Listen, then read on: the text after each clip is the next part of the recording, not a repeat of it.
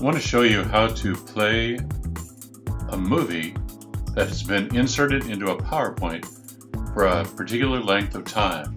Alright, here's what we're going to do. Here's slide 1, as you see. We're going to move to slide 2, and I'm going to click on the movie. I'm going to go to animations.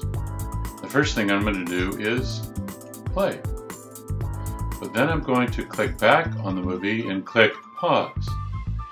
Then I'm going to head on over to the reorder icon, and I'll bring that over here so we can see it more clearly. And under timing, we're going to move up to number 1, corresponding with this, to the play option. We're going to start on click with no delay. But number 2, which you see is on the pause icon, we're going to start that with previous. With previous. But we're not going to hit the pause button for 15 seconds.